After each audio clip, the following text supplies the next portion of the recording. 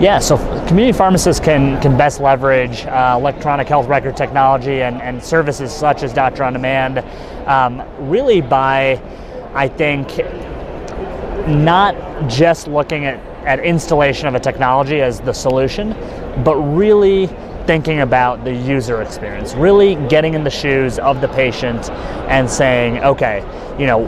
what would I need as a patient in order to make this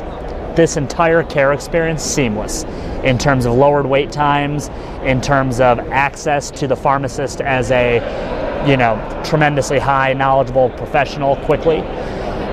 Really getting into the shoes and thinking about it from a user experience, I think, is the best way, because right now pharmacists, as are all healthcare providers, they're being hit by a lot of different technologies, and the signal to noise ratio is kind of falling. But really picking and choosing the ones that make the most sense for the use case that they're trying to get after.